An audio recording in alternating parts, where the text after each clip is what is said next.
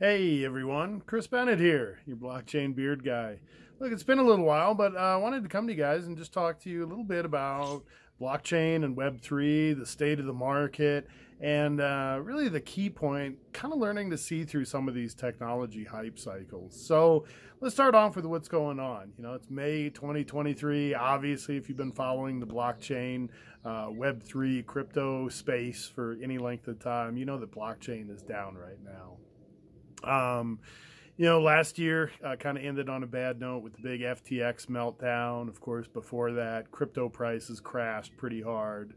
And if you were excited about blockchain or Web3 a while ago, maybe you're wondering, hey, did I make a mistake? Or if you were looking at getting a job, or maybe you've already gotten a job in Web3, maybe you're wondering, hey, did I make the wrong move?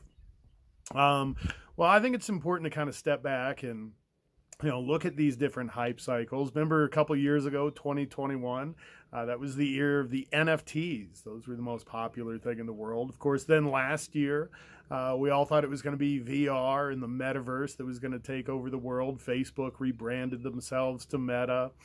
Maybe didn't work out as well as they had hoped. Of course, this year, you can't go anywhere without hearing about AI, specifically generative AI like ChatGPT.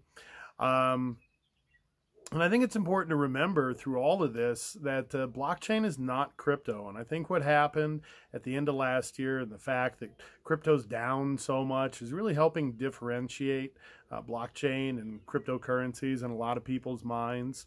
Axios actually just published a very interesting article about how blockchain is decoupling itself from crypto and kind of the eye of the public or average consumer. I'll post a link in the description if you're interested. But if you guys have ever been through any of my courses or listened to any of my content, you know what a big believer I am in learning the lessons from history. And I think we can go back and look a little history to see what the future of blockchain might look like. So just some examples from my life. I remember in the 1980s, artificial intelligence was very, very hot. There were a lot of big developments, things like neural networks, connectionism, the development and advancement of fuzzy systems and evolutionary logic and computation. All of these things had us believing that AI was right around the corner. And then that kind of went to sleep for 30 or 40 years. If we talk about the metaverse and virtual worlds and virtual reality in the late 80s and early 90s, VR was the hot new thing. In 1989, Nintendo released the Power Glove accessory. So you could control video game characters using hand gestures and motions, way ahead of its time. Of course, if you want to see what we thought what VR, was going to look like 30 years ago, you might want to look a clip up from 1992 movie The Lawnmower Man. Just kind of see how far the technology has progressed over the last few decades. It was definitely some impressive special effects that didn't age well. Impressive at the time, anyway. And in 1992, Computer Gaming World magazine actually went as far as to predict that there would be affordable virtual reality for everyone by the year 1994. Then that took a nap for a few decades. Heck, we can even see this with the internet. The internet, technically speaking, went live in October 1969. But it wasn't really until 30 years later that mainstream adoption really started. And remember that even blockchain itself isn't new. If we want to start talking about the history of blockchain, well, that's a story that starts in the mid-1970s, almost 50 years ago. There were a number of interesting projects along the way, like the BitGold project in 1998. But I think there's a lot that we can learn from all this.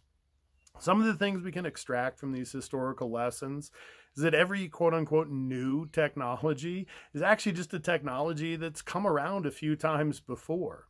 It usually takes technology a few cycles to get it right, so to speak.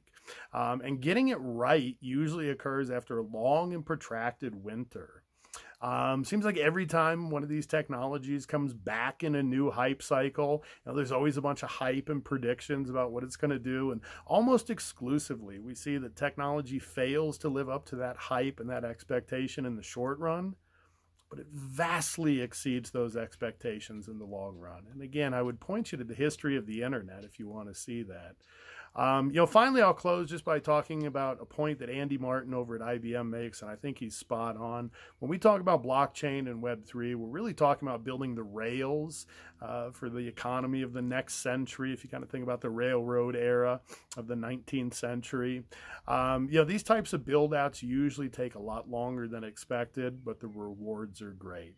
So if you're feeling a little down this blockchain Web3 crypto winter, don't worry, it's only temporary. And I think really right now we're laying the groundwork for what the future of Web3 looks like. So stay involved in Web3. We need all the help we can get. Until next time, hope you guys are doing good. Be good to each other. I'm Chris Bennett, your blockchain beard guy.